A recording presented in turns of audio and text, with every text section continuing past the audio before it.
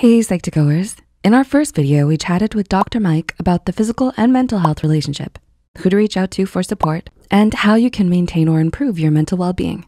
Stay until the end to learn practical tips on managing your body and mind. Thoughts on any resources that might be useful for just the general public to read on about mental wellness? For sure. So I have I would say two books that I recommend quite often to my patients. As one is an introduction to cognitive behavioral therapy. It's called Feeling Good. There's actually an updated version called Feeling Great by David Burns. Great author, great book, has workbook within a book. So you're kind of like not passively reading, you're actively reading and then filling stuff out and learning about yourself in the process. I've read it. I've got tremendous benefit from it. I was actually introduced to it by our behavioral specialist in my residency program who kind of helped teach us, who helped take care of us when we were struggling as residents. That book did wonders for me. And there's some preliminary research showing that bibliotherapy, just reading that book alone for mild symptoms, goes a really long way to helping alleviate them. So that's one that I often use as an introduction for cognitive behavioral therapy. And then when it comes to how your physical health is impacted by your mental health, there's an author by the name of Dr. Sarno, the late Dr. Sarno. One is called The Divided Mind. And oftentimes, if I feel a patient is coming in with a physical manifestation of a mental health situation, common example of this would be low back pain or some other musculoskeletal complaint, where I'm like, look, we've ruled everything out. Anatomically, you're okay. There is no nerve impingement. The muscles are intact. There's no major spasms. You have good range of motion, but you are having pain. It's not all in your head, but it's happening as a result of what's going on in your head. And that's part of life. That's like what our bodies do naturally. It really stems from the science of pain perception, because I think something everyone can relate to is if you're having an ache, no matter what it is, stomach ache, elbow ache, back ache, and you go to a party and you're having fun with friends, I guarantee you're feeling that ache less. Like you're on adrenaline, you're having a good time, you're feeling it less. But if you were to receive some bad news, I guarantee you that ache becomes intensified. And it's not, again, just all in your head, you're making it up. It's true. The pain is true. Your body's perceiving it differently, but that's because of what's going on in your mind, in your mental health state. And that's what the book, The Divided Mind, really dives into as to why our minds do this. Dr. Sarno postulates some interesting theories as to why our bodies do this. Something he talks about is repressed childhood trauma emotions, how they potentially, if they're being repressed and untapped, that our bodies are actually creating some of these physical manifestations to prevent us from thinking about that. And I think there's definitely something there. I don't think it's fully fleshed out yet, but to me, it's interesting. It's an interesting field of research. It's an interesting part of reading, because I've had patients who've come in with these manifestations physically that nothing medically I can give them a diagnosis on. The MRI is normal, the imaging is normal, the function of it is normal, but there's pain. And then we dive into the mental health side of things, and all of a sudden the pain is gone. I've actually had an interesting interaction with a patient. I mentioned elbow pain several times because she came in after 3 visits with other doctors. Elbow was bothering her, MRI was normal, x-rays normal, functionally looks okay, had some physical therapy, no improvement. I bring up this topic. She was very reluctant to talk about her emotions, but then said, you know what, I want to try it because the elbow is bothering me. I asked her to give me a call back, to give me an update in a couple of weeks, see how she's doing. No call. So I was kind of upset. I said, you know what, maybe I should call and just make sure everything's okay. And when I called her, she said, you know, I'm kind of upset with you, doctor. Why are you upset? What's going on? And she says, because my elbow pain's gone.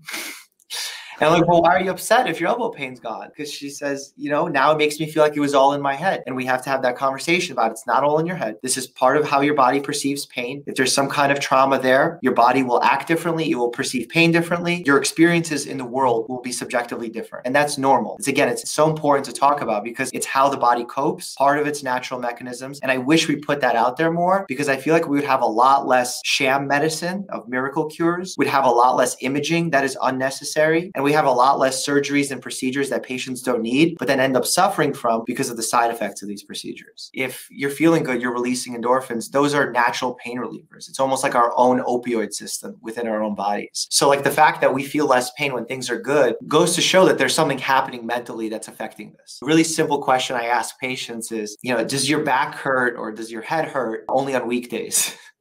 And if they say yes, what happens on weekends? Oh, on weekends, I'm off. I'm not stressed from work. I'm having a good time. I'm with my family. I'm happy. Well, why is that? If you have a broken bone, if you have pressure on your nerve, if you have a tumor, God forbid, why would it take weekends off? Like medically, it doesn't make sense. So we have to start looking elsewhere and figuring out why it's happening with that pattern. And that goes back to that cascading pathway and figuring out the diagnosis in the beginning. And that's why the mental and physical health relationship is so cool. But at the same time, there's a lot of stigma around around it. So patients aren't always open to having that conversation. Some have experienced true traumas that they're not comfortable sharing, especially meeting me for the first time if I'm not their primary doctor. That makes things even more tricky. That's my field of learning, where I'm trying to figure out how to get patients excited, motivated, and looking deeper into themselves to become more introspective. Right. Mental health and physical health, as you just described, as we just chatted, it's almost inseparable, I would say. Sometimes it's unfortunate that it's quite difficult for people to reach out. And I think one of the difficulties is that there are so many different types of healthcare providers. For example, social workers, psychiatrists, psychologists,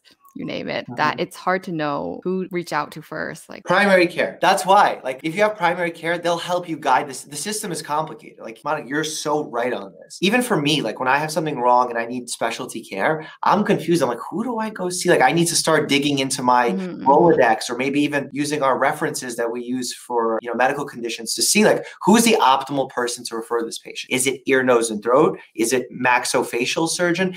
Who is the best person to take care of this? Because sometimes things are very subspecialized and you don't know who to see. So the fact is, if you have a good primary care doc who cares, who understands the system, they'll be able to guide you if you need a social worker or counselor. And sometimes a counselor may not be enough for the severity of the case that a patient has. Maybe a patient needs an inpatient stay. Maybe after their inpatient stay, they may need an intense outpatient program where they're going every single day to this program. And I've had patients benefit greatly from doing these intensive outpatient programs as well as inpatient programs. But unless you're aware that they're available, you may not take advantage. And the only way you can really know, outside of doing a lot of serious digging and research, is to have a good primary care doctor and be plugged in. So after someone reaches out to their primary care provider, presumably it would take some time to actually meet them. So in the meantime, do you have any recommendations on what someone can do to either maintain wellness or to just feel better for the time being?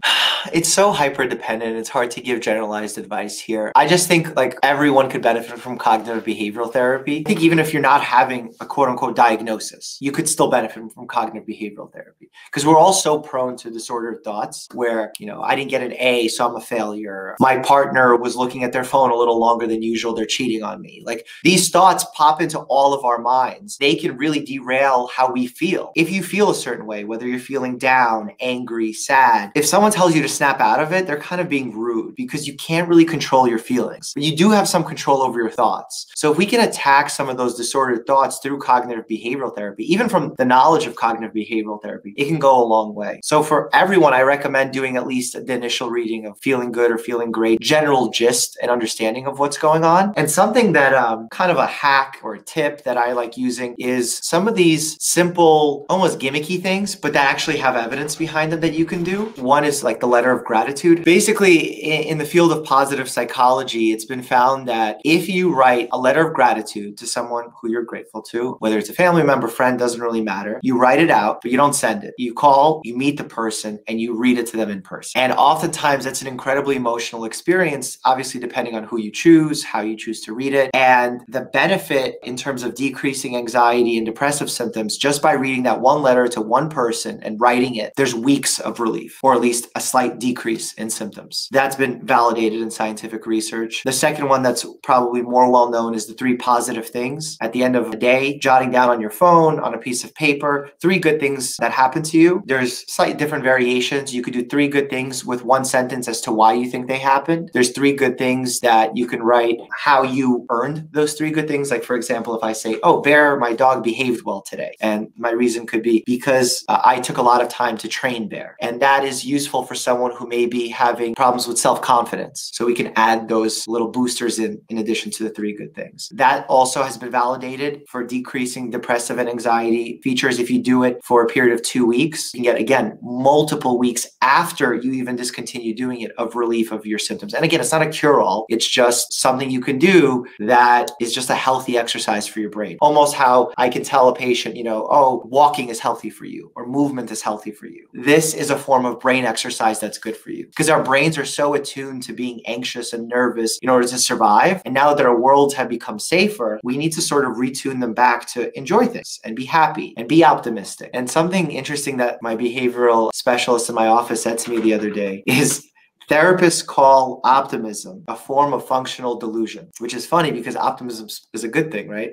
But yet it's a delusion. And the reason why it's a delusion is because validated scientific research separated folks into two categories: those who were optimists and those who were more pessimists. And they gave them scenarios, short-term, medium-term, and long-term. And they tried to have them predict how the outcomes would happen in the world. And every single time, the pessimists were more accurate in their predictions. The optimists were less accurate. So they were almost delusional in how they thought the future would go. But the optimists were healthier. They had a happier life during that time. They met more of their goals and they achieved more. So it's like, maybe if you're pessimistic, you might be more accurate, but then you're missing out on some of the positivity that is life. And that's where that balance comes into play, that you can't always be optimistic and fully happy all the time, but you can't also be pessimistic because it's going to take a toll on your body and mind, so much so that you won't have the longevity and the joy that you would if you were somewhere in between. Any other personality trait typically associated with people leading happier, healthier lives, apart from the things that people think of like optimism, these kind of things? So like, this is really interesting. So we talked about gratitude, right? Yeah. That's an important thing in order to have a healthy mindset. And there's some recent research that I've looked into about how there's something even more powerful than gratitude in terms of keeping happiness levels up and fighting off feelings of depression or hopelessness, especially during a time like the pandemic. And that's looking forward to the future, like not predicting the future, but being excited about the future. And it's something that I personally experienced. And then when I was exploring it with my own psychologist that I was seeing for myself throughout the pandemic, I realized that this is actually a new form of research. And I'll give you my personal example. My coping mechanism that has worked very well for me, doesn't work for everybody, was looking forward to the future. So if I had 1 month in an ICU that I was working, and I was working 7 days a week, 6 days a week, whatever it was. You know, people say, how do you function? Aren't you sad? I wasn't, because I knew after that month, I was going to go play basketball. I was going to be with my friends,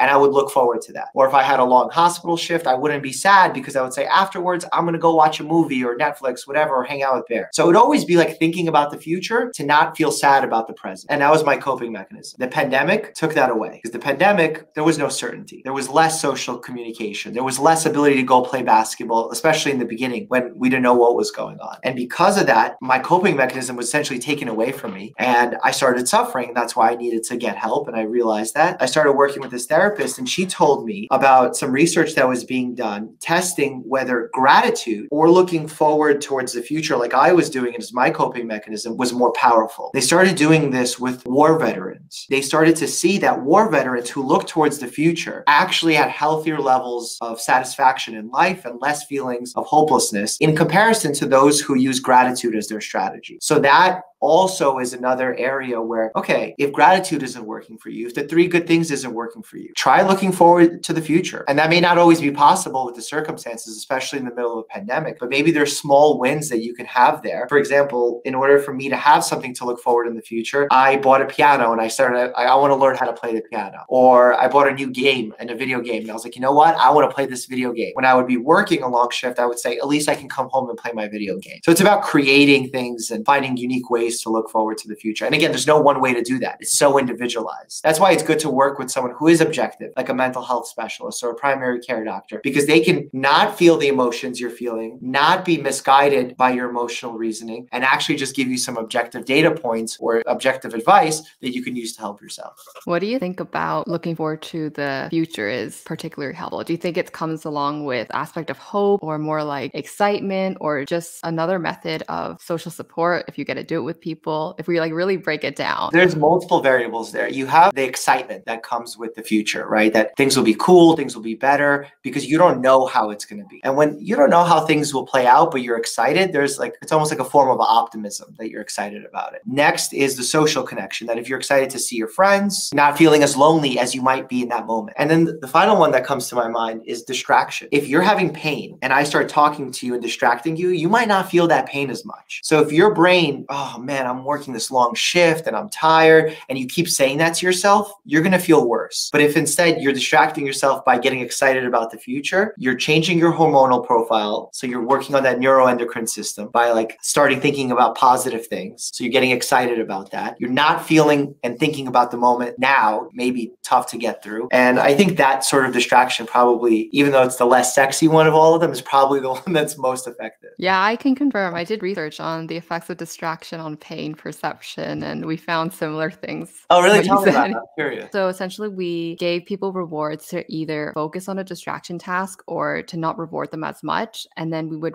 have them rate subjectively their pain perception when we would give them kind of like a hot kind of stimulus. Yeah. And of course, they would rate the trials where they were rewarded more to focus on a distraction task as less painful. So shout out to That almost Dr. Roy. reminds me of like the ice water test, right? That like you Yeah. have people put their hand in ice water and you say supportive things to them as opposed to like grill them or like heckle them. They'll spend way less time in the water. So like imagine like essentially if you're in a tough day job, that's like your hand being in the water and you thinking of how bad it is you heckling yourself as opposed to thinking about the future is you basically saying supportive things to yourself. And I think that's where like you get a lot of the benefit. Right, for sure. I think we established very clearly to the audience as well that mental health and physical health are just inseparable. They're so closely related. To never hesitate, hopefully, to seek out for help to your GP first if needed. And so I'd like to just finish off by asking whether you have any pieces of advice for the Psych2Go community or the community at large. Yeah, for the Psych2Goers, I think an important point is if you do end up seeking help, there's a couple of things that can go wrong when it comes to mental health being tied to physical health. One is that your doctor or whoever you're seeing, the provider, might not take into account your mental health. And that's a failure on the medical system. And there's a second way it could fail, which can happen, but is rare, which is where they blame a lot of the physical symptoms on the mental health side of things without fully doing an investigation of the physical health. Because it's very easy to have a patient who is battling with severe anxiety to come into a medical office, because I've seen this happen, and say, doctor, I'm having back pain and I'm really worried about it. Something's not right.